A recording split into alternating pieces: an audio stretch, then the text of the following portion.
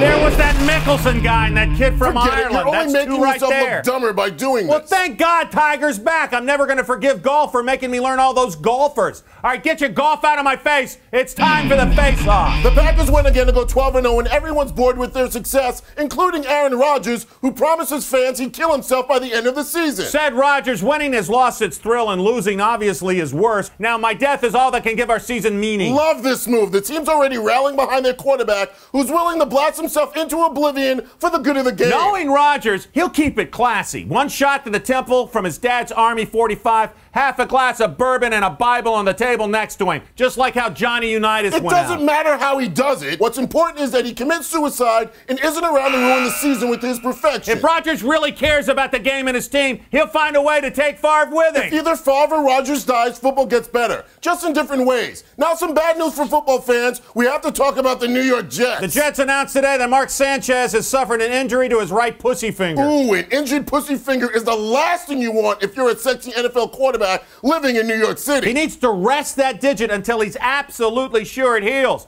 You don't want to aggravate it and get shot. You know, I wouldn't be surprised if this injury has been nagging him all year. He's been sloppy with his mechanics, using bad motion, forcing it, just locking in and firing away. At this level, you have to work past a dinged-up pussy finger or a numb titty hand. Just because Sanchez can't cut the mustard doesn't mean he can't lick the jar. Doc, you folksy pervert, no one wants a paddle on their diddling finger. He might have to take a back seat to Mark Brunell, who said he's down to go out this weekend. Brunell's pussy finger is 41 years old. He can't keep up with the pace of today's finger banging. Well, that may be, or you just may be a fat idiot. The Florida Marlins announced today that they will offer the stupidest and most ridiculous possible contracts to any and all free agents. The Marlins are putting their crazy where their mouths are, giving Jose Reyes over $100 million for 6 half seasons and 3 hamstring surgeries. They're going to need more crazy than that to compete in the NL East. Look at the Mets.